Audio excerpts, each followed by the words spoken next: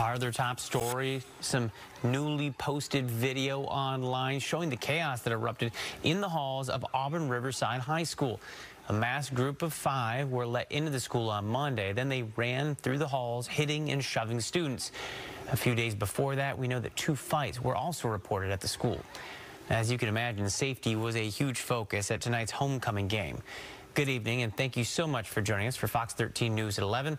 I'm Matthew Smith. And I'm Nia Wong. Fox 13's Jennifer Dowling was at the school tonight and shows us how parents are reacting to these reports of violence. Many parents tell us that they've seen that violent video and has also heard about the other fights as well. One mom told us that she pulled her son out of school this week as a precaution.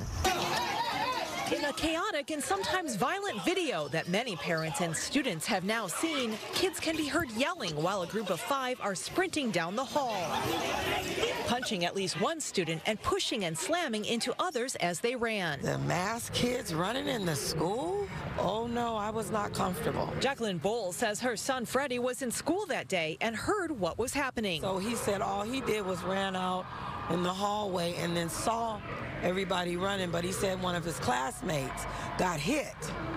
One of his teammates got hit. So, yeah, it's been quite unsettling. He was also sent the video and showed it to his mom. I thought it was bananas. I thought it was crazy.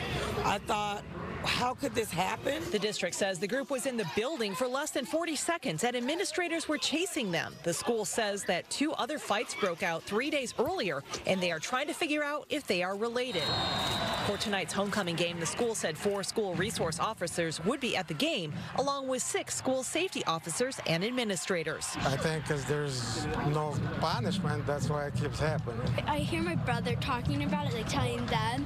I don't really get why kids would do that. Like, I'm just glad it's not my brother who's doing any of it. As far as keeping her son in school, Bowles says the final straw came Thursday when her son called saying that rumors were spreading that there was going to be a shooting. She pulled him out of school for the day and called administrators. And they did tell me that it was not credible.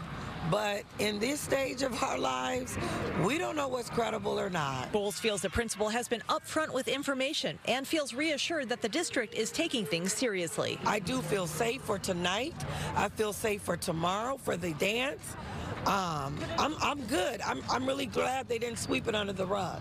Auburn police tell us they are investigating the incident in the hallway on Monday, and they are also pledging more patrols in and around campus. Reporting from Auburn, Jennifer Dowling, Fox 13 News.